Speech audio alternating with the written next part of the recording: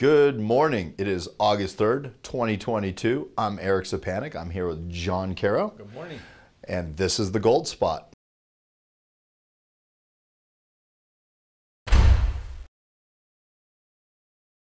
Well, we were glad to get some feedback, and people were very interested in when we were talking about cost averaging and trying to bring down the cost of their bullion investments. Mainly, we were talking about gold.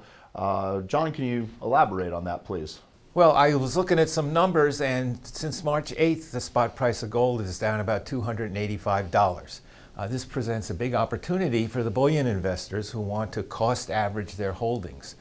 Cost averaging means you lower your average cost of your holdings. It puts you in a good position to make money in the future when the market corrects itself.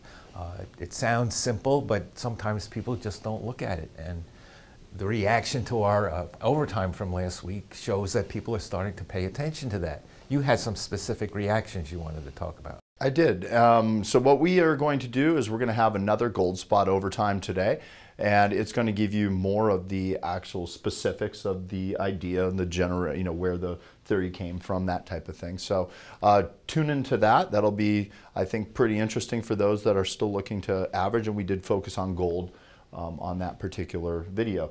Aside from that, though, we got a little something interesting going on with Jerome Powell. I mean, he talked yesterday, and apparently seeing a GDP fall for 2 consecutive quarters no longer constitutes a recession. John, how did we pull that one off? Well, Mr. Powell has pulled back the curtain and showed us what's really going on.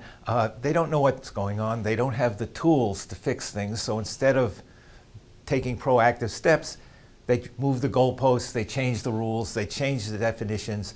The average investor, the average person really has to protect themselves against people like Mr. Powell, who's very comfortable looking you in the eye and saying, no, it's not white, it's black. And he just keeps changing the rules. And that's why we're starting to focus on things like cost averaging down, because the folks in Washington just don't know what they're doing. Kind of like when they're telling you inflation's a good thing, they're telling you it's raining and maybe it's something else, that type of philosophy. So my feeling is that China, the United States, the Pacific Rim countries are so intertwined economically that we're going to hear a lot of noise, a lot of rhetoric, but there's really not too much they can do, because if they hurt one, they hurt themselves. So I think it's time to step back and look at numbers and try to be as analytical as possible and not listen to the noise coming out of the national capitals of the world.